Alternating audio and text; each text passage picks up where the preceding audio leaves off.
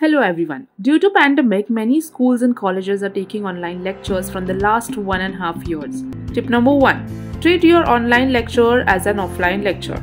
Many students don't take online lectures that seriously, because of which they get bored and distracted. Tip number 2. Eliminate every distraction possible. When we study at home, we face a number of distractions, so sit in a separate room where there is zero distraction. Also, if a mobile phone is not required. Tip number 3. Participate actively.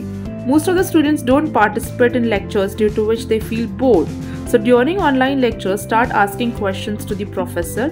Tip number 4.